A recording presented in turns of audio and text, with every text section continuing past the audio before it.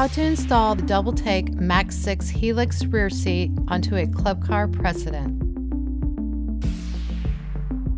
Each seatback support has been labeled with a P for passenger side or a D for driver side. The longer end of the base should face to the rear. Use M8 by 40 hex bolts and flat washers to secure the seatback supports to the Precedent chassis at the factory mounting points.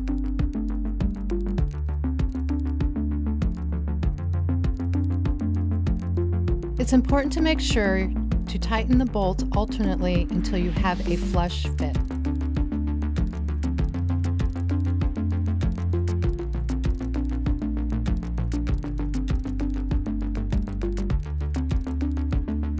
Position the rear seatback plates on the mounted seatback supports with the column of slotted holes facing to the inside.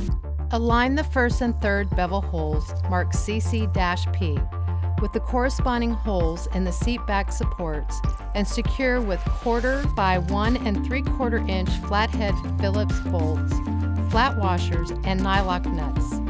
Fully tightened hardware.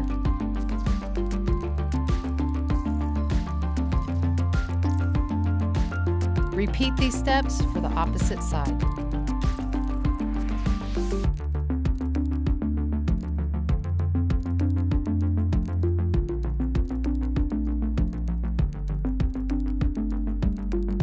Seatback plates are required for installing all DoubleTake cushion backs.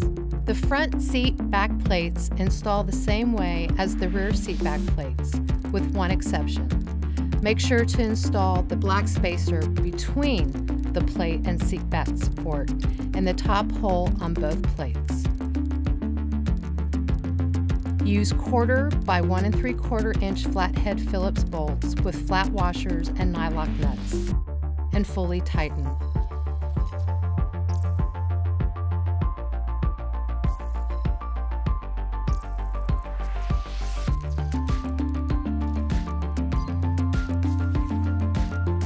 Repeat these steps for the opposite side.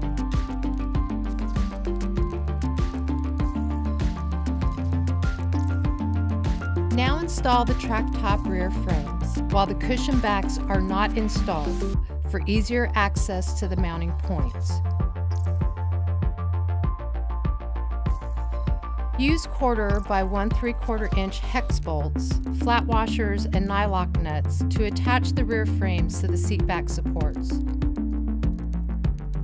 Secure hardware, but do not fully tighten. Leave a little play so that the rear frames can be adjusted later during the track top installation.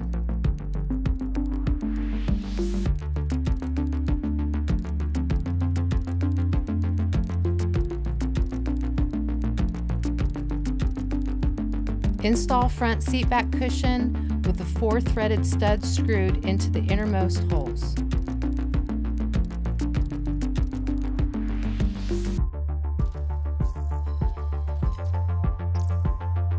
Mount the front seatback cushion to the slotted holes on the front seatback plates. The slotted holes allow you to determine your seatback height. Secure each threaded stud with a flat washer and nylock nut and fully tighten.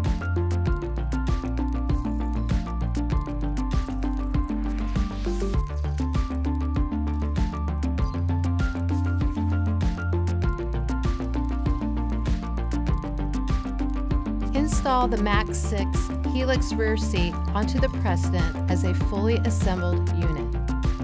For safety, have 2 people position the Helix bumper angle onto the golf cart bumper while connecting the rear seat to the seat back supports.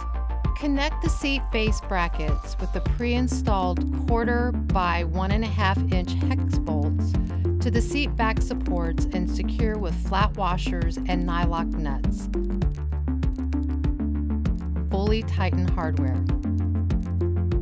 Secure the bumper angle to the car bumper with 1/4 by 2 1/2 inch hex bolts, fender washers, flat washers, and nylock nuts.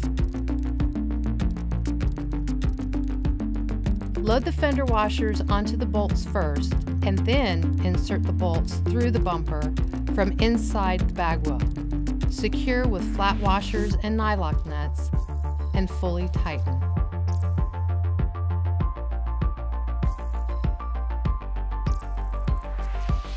Install the rear seat back cushion the same way as the front seat back cushion.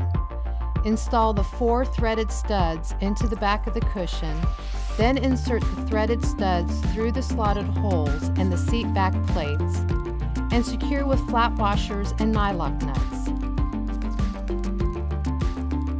To install the rear seat bottom cushion, begin by flipping the seat over with the label side towards you.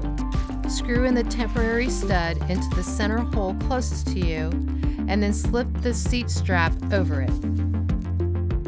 Hold the seat strap in place while you turn the cushion over to align the stud with the center hole of the rear of the folding cushion plate on the seat base. Keep a firm grip on the cushion and tilt the seat base up close to vertical. Insert the flathead Phillips screws to secure the cushion to the cushion plate, and then tighten all screws uniformly.